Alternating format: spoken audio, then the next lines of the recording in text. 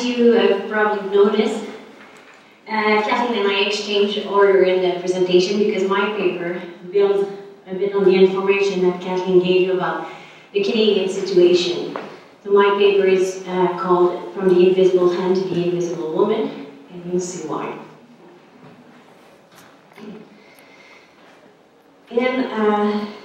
In my paper, I build on the information that in Canada and in many other states, we now use social tax expenditure more in order to redistribute welfare benefits to individuals. So I focus on social tax expenditure, which are tax expenditure very similar to welfare benefits. The introduction of these welfare benefits, or the STEs, into tax law have the potential for a clash of interest between, in fact, between tax policy and our normative criteria for analysis of tax policy and those of welfare benefits. Tax laws have been under a lot of pressures towards neutrality, legal neutrality, but also neutrality because of the normative criteria for studying tax law, which the main or the most important for my paper is equity. Equity takes into account the capacity of taxpayers to pay or to contribute to tax, which is an important criteria when you study the normative or the technical part of income tax law, but which cannot be the sole criteria for studying the redistributive part of taxation.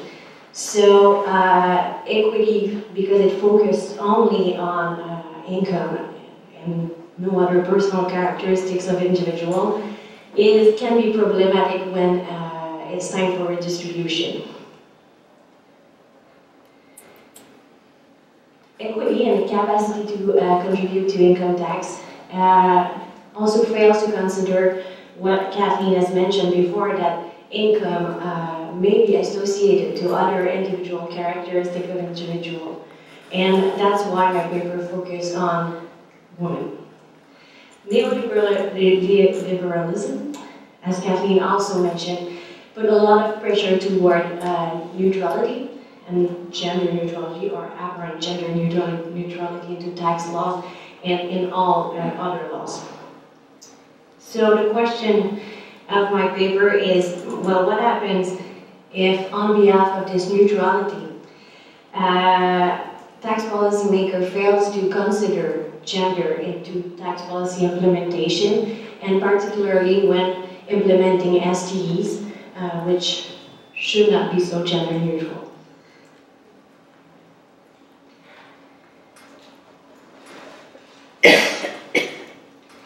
So my paper questioned this gender neutrality of tax law, because although written in gender neutral terms, STEs and tax policy discourse relating to STEs may contain a gender assumption on the role of women that could, in subsequent implementation, affect women's relationship to the STEs and women's equality or fiscal equality.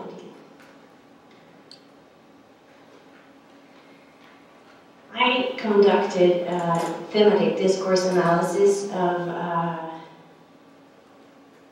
all documents emanating from the Government of Canada since the tax reform in 1972, so it was almost 10,000 pages of documents, of debates in the House of Commons, in the Senate's reports, press release, budgets. So to see how women was represented in the tax policy discourse regarding STEs. So I chose STEs concerned with care of children or care of dependents, and all other dependents. I thought it was time for tax policy and actually STEs to be introduced not in tax policy analysis, but in the welfare state analysis, because that's really where they belong. They are a form of redistribution which belongs to the welfare state. So I introduced the welfare state theory into my paper. So I used it for two reasons. I used this literature to design my 3 periods because my analysis is separated into 3 periods. The social democratic welfare state, which for the purpose of my paper starts with the tax reform in 1972 and ends at the end of the 70s. Then the neoliberal period, the 80s and the beginning of the 90s, so until 92, and then the social investment period, which is from 92 to now. I also used teams supported by the welfare state literature in order to code my data and to analyze the data. So I used the O'Connor, Arnold, and Shaver parameter for studying the welfare state.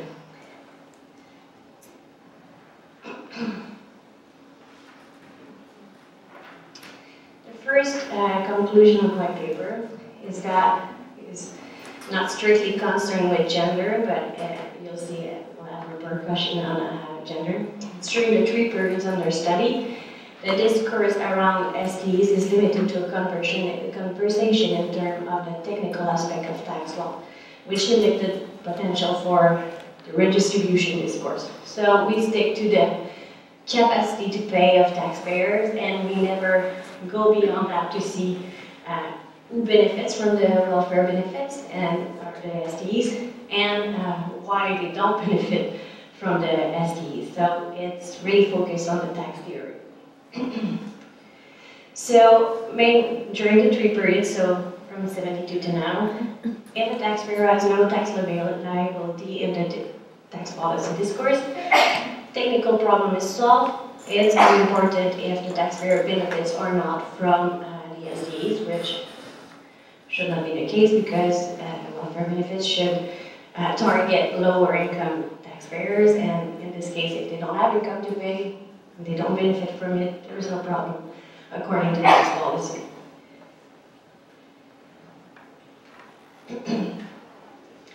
So this discursive approach concerning SDEs limits the availability of the debate to address social policy, equality, or even the possibility of encouraging the entry of women into the labor market, as Kathleen mentioned earlier.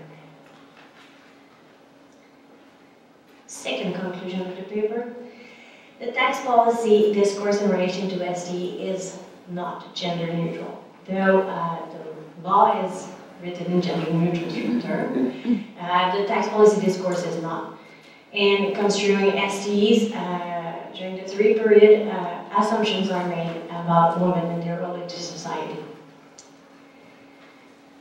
These assumptions, the assumptions were more present in the 1st period than in the last few years, because we don't even mention women starting in 2000. These assumptions carries the risk of not being able to account for gender in implementing SDEs. So in the 1st period, in the social democratic welfare state, the conversation around women, so in the 70s, conversation around women is important. She's a mother, she's a spouse, she's sometimes at work, but she fulfills a traditional role, which is not valued. Women are dependent on their husband in tax policy discourse, and they are not the target of tax policy, their husband is. Women are encouraged to remain in their traditional role at home, as the next excerpt will prove. But we recognize that there's an issue of power within the family, so that the relation of powers may not be equal. So this is, I chose one of the extract from my paper. I chose this one because it's really representative of what's going on during this year. So it's a discussion about the child care expense deduction here in Canada, which is a deduction when you pay child care expenses, which is limited to a certain threshold. During these years, it was $1,000 per child, I think, and they were thinking of implementing that deduction, which did not exist before the tax reform in 1972. So it's a report of the Standing Committee on Finance, so from the government. And the report says, the first question to consider is its purpose of the child care expense deduction. That is it meant to give relief only to the needy, where the wife works from necessity, or where there is only one parent? Or is it meant to make it easier for women at all income levels to work outside the home, regardless of whether it is from choice or from necessity? And the answer: there is, of course, no question of the desirability of giving the relief to the needy. The question of the woman who works from choice is different, and there is, or at least has been in the past, a feeling that she should not be encouraged to leave her children.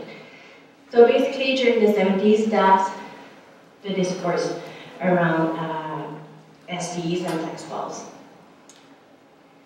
During the next period, the neoliberal welfare state, the citizen is the worker. So he is the one, or he or she, but mostly he during that period, is the person we consider as important in tax policy implementation.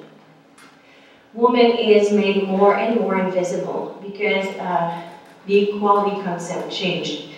The child care expenses we just talked about earlier was first given to the woman, so she was the one who could take the deduction in her tax return.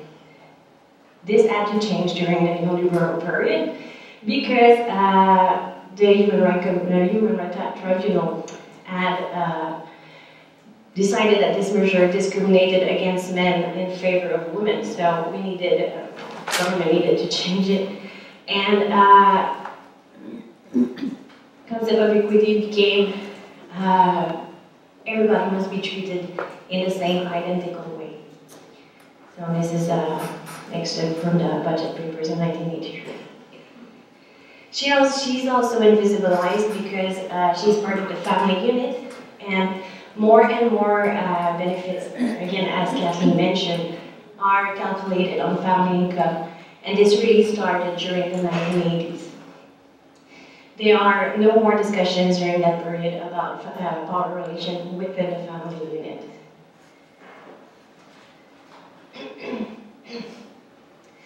Starting in 1992, there are no more discussions about women or gender.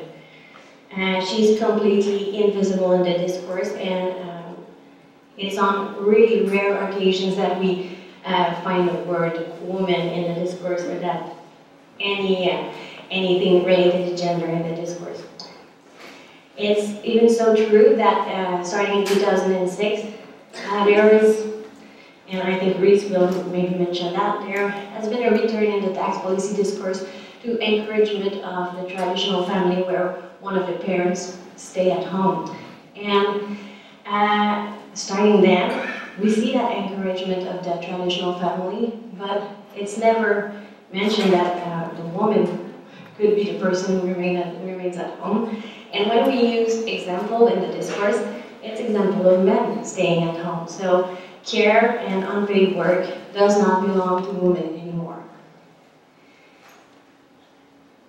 The main actor in tax policy discourse during that period is the vulnerable children and the hard-working families, which are deserving important tax cuts starting in 2006. So SDs are no longer welfare benefits, they are now tax cuts, and that limits the power of redistribution of the SDs. Well, that's all I wanted to say. Thank you.